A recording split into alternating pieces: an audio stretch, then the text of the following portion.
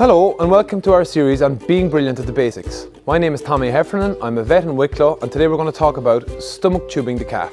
Stomach tube is a fantastic tool, but often what we find with stomach tubing is people are sort of afraid of using them. What we want to do in this video is create confidence around its use and how to use it. One thing we'll say is maybe have 2 stomach tubes in your farm, one for colostrum and one for treating the sick calf or rehydrating the calf. So one thing before we place the stomach tube is to know how far to put the stomach tube in. And a simple rule, I've marked it here in red, is actually from the tip of the nose to the elbow is about the length that the tube needs to go in. So some tubes are marked, but you can also mark it yourself. And you'll get to know yourself how far to go. But that's a general rule, from the tip of the nose to the elbow is the length the tube is inserted in the calf. But one thing I like to do before I ever put a tube in is I tell people to feel the calf's neck.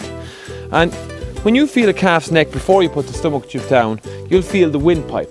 It's like our own windpipe, it's got the rings on it, and it's just a useful guide when the tube is there. When the stomach tube has been placed, you'll actually feel it lying to the left of the windpipe, and I use it as the 2-tube rule.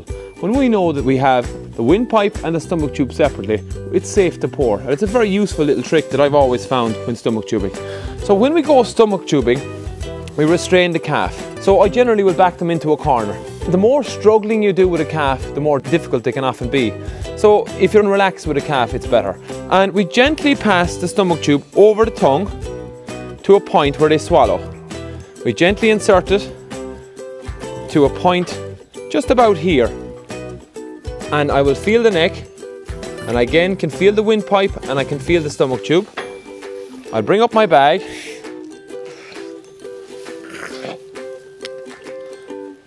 And I'll begin the process, holding the calf and the stomach tube. When we finish stomach tubing, we gently slide the stomach tube out and remove it.